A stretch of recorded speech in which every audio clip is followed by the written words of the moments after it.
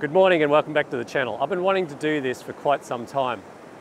I'm going to put the Z7 with the D850 in a landscape photography situation, see what type of results I get.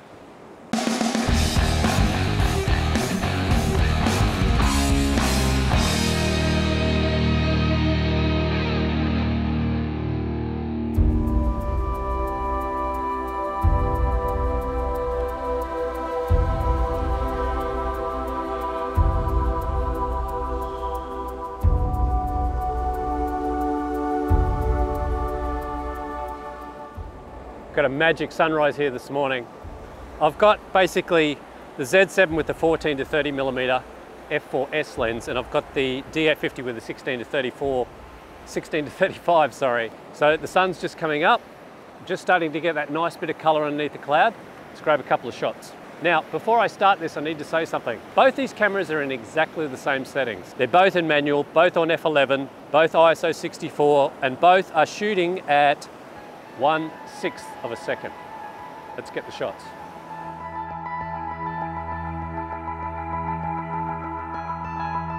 I'm just trying to make this test as even as I can. So what I've done is I've put the 14 to 30 f4S lens on the Z camera to 18 millimeters. I've done the same over here on the D850 with the 16 to 35.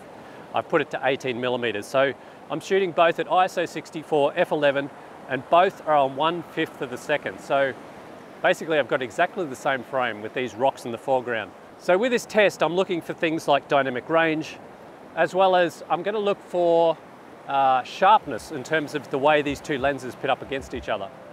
But it's a fantastic morning here. I just had the most beautiful colors. The colors are now just dying off a little bit. Okay, so that's our two shots taken. Let's pop back into the studio and see how we went.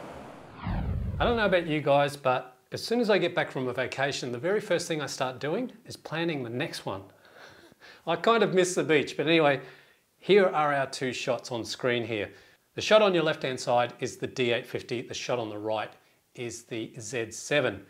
So the Z7 is sitting at 14 millimeters. You can tell straight away that it's a little bit wider than the 16 millimeter shot from the D850.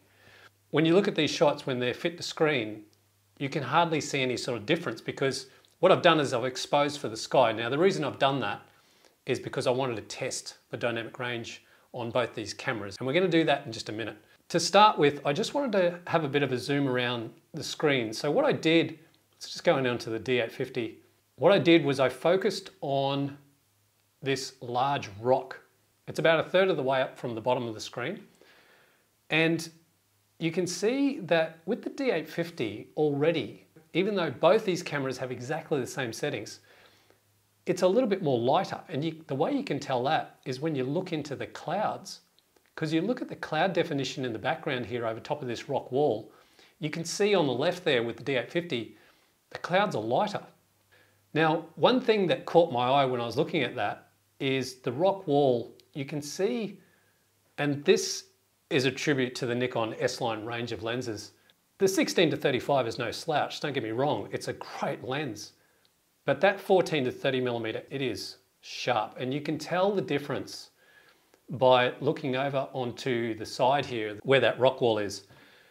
And there was this little wooden structure out on top of it. You can see with the D850 and the 16 to 35, it's just that tad softer around the edges compared to, say, the 14 to 30 millimeter S lens. I mean, that's no secret. You know, the Nikon S-line range of lenses are really good. Now, I haven't done anything to these shots, by the way. These are raw, straight out of the camera. So up on the top there, you can see the vignetting is kind of like, it's a little bit less, I think, on the 14 to 30. Now, that could be the fact there's an auto setting where it gets rid of some of the vignetting. And because of that, I think that's the reason why we're seeing that little tiny bit of less vignetting. It's very hard to spot any differences. I mean, you really have to be pixel peeping and really picky.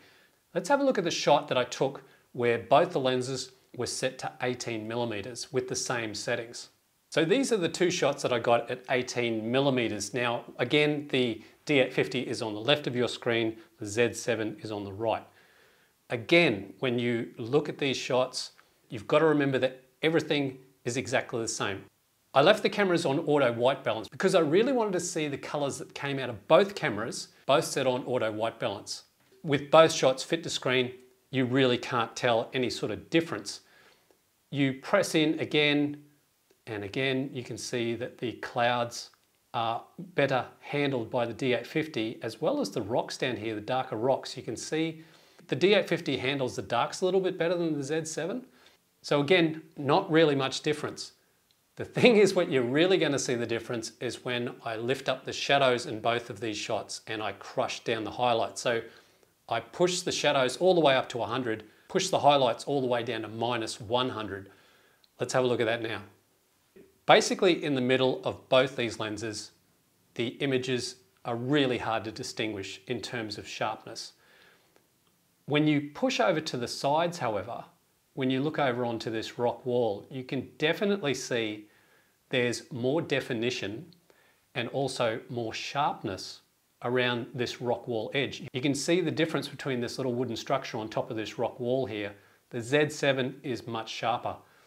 Look at that rock wall and look at the difference between the D850 on the left and the Z7 on the right. You can see when I've pushed up the shadows, and you can really see each rock defined on that rock wall. Now remember here, all I've done to these shots is I have lifted up the shadows and pushed down the highlights.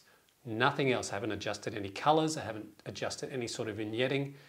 The one thing that stood out the most to me is that the Z7 has that kind of coolish temperature to its shots. I don't really see that as a problem, because if you're shooting in RAW and when you're editing in Photoshop and Lightroom, shots can be brought up a little bit warmer in like a matter of seconds by just pushing a slider on the color temperature.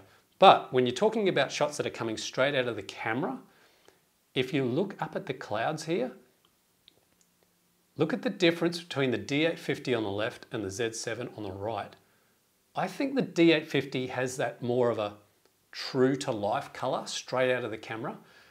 So that's the clouds, but the other thing where you'll see that, and there's evidence, is if you come down to the bottom and you'll see the sand. Like, look at the sand difference. I think the sand is more of a realistic color from the D850 here on the left.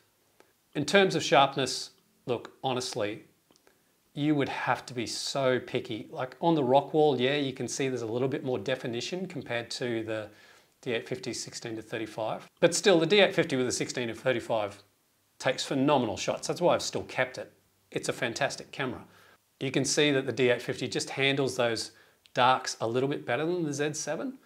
And then if you look up into the top corner here, again, same thing.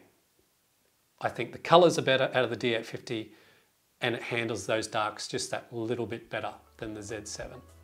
So the takeaway from this test I found is that the D850 shoots more of those true to life colors coming straight out of the camera set at auto white balance, whereas the Z7 has that slightly cooler tinge to the images.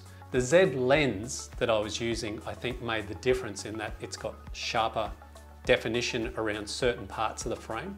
So that's what the images look like out of both the cameras. And just looking at this, it kind of makes me want to go back. In fact, let's finish the video back at location. Well, there were some interesting results there, wasn't there? But look, at the end of the day, both those cameras, that's the reason why I own both. Both of them are phenomenal cameras. They're both 45 megapixel. They're both brilliant at doing landscape photography. Obviously, the D850 is a little bit heavier. That's why I've got the Z7 when I'm going on those longer hikes. I can refer to that camera. Anyway, guys, thank you so much for watching. Never stop creating, and I'll see you next time.